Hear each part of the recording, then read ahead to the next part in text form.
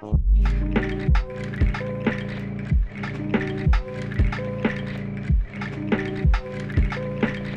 name is Chet Abbott, and this is Joshua Brown. Hello. And I am a director, producer, everythinger, and so is Josh. Yep, they call us predators, producer editors. The Red Ryder is just a guy's action movie. It's about motorcycles, speed, adrenaline, and fighting.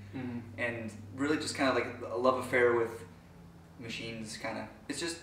We just want it to be a fun adrenaline rush. Filming the action sequence, we did a few different types of styles. We did chase vehicles, so we were shooting from a moving vehicle. And then we also did stationary shots, and then we did like tracking shots where you actually follow the action. So we're gonna have a bunch of different mix-ups, and we're gonna do a few like on board with the motorcycle too.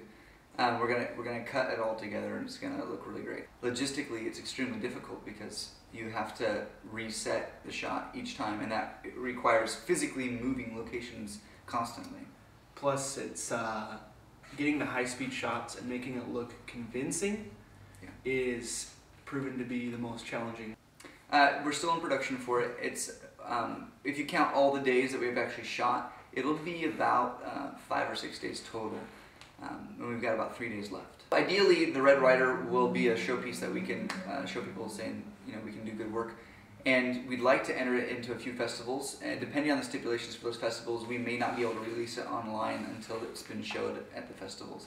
Sure. So we'd like to try to get it in a festival first, and if not, or if we decide not to, we're going to put it online, probably at furyfilms.net. You can find it there.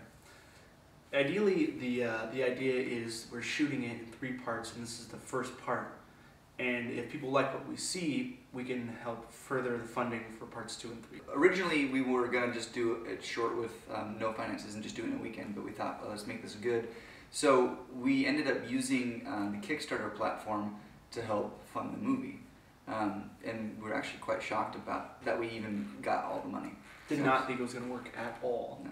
The budget for the Red Ryder is $2,500, and that was based on partially what we had already spent, and then what we anticipated spending after that, based on locations, food, a little bit of equipment or expendables that we needed, and the possibility of having to rent a few things. And we also wanted to be able to pay our talent a little bit. The people that have put their time in for our project, we wanted to pay them a little bit. So we've got a little bit set aside, and it's obviously not really compensating them for their time, but it's enough to show them, hey, we really appreciate what you guys did for us.